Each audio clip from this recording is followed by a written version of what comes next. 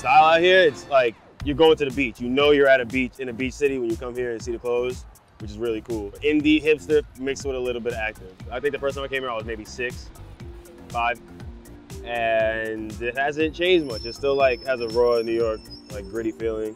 I describe my style as comfort over anything. I try to get shorts that I could wear to bed if I needed to. These Vans are very old. They're probably like 4 or 5 years old.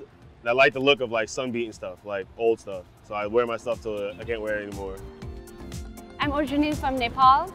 I'm just like motivated by the people coming from different cities, coming from different countries. Since I moved to New York, my style has changed a lot. I think I was more formal before, but now I like to like play things around. I get some of my fashion inspirations from fashion blogs. These shoes, I like it because it's on trend, I think. I woke up, said I'm wearing a button-up shirt, unbutton all the buttons, no shirt. I look like a beach bum, bucket hat.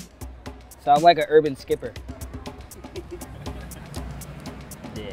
Style icons would definitely have to be like Pharrell, Andre 3000, Versace's cool, D and Ricky, my boys.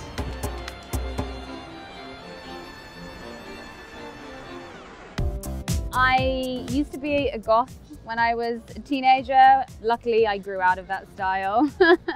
My style is pretty simple. Lots of block colors, just lots of white and black and gray and nude colors. I really like geometry. Most of my tattoos are actually by friends. My most recent, my friend Dan did it. We were at a party on a rooftop in Chinatown. He'd never done a tattoo before.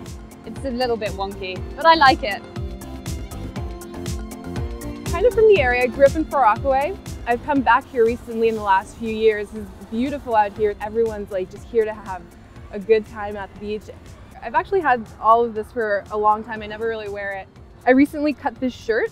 It used to be a long sleeve, Ralph Lauren, like 90s. My family has absolutely influenced my style. Mostly my dad, I think. He wears a lot of collared shirts and t-shirts, and that's basically my entire wardrobe. My jewelry I got from my parents, mostly my brother's first bracelet has the name John on it. We're Spanish and we love giving jewelry to kids with their nameplates. My watch is my dad's old watch from maybe like 80s.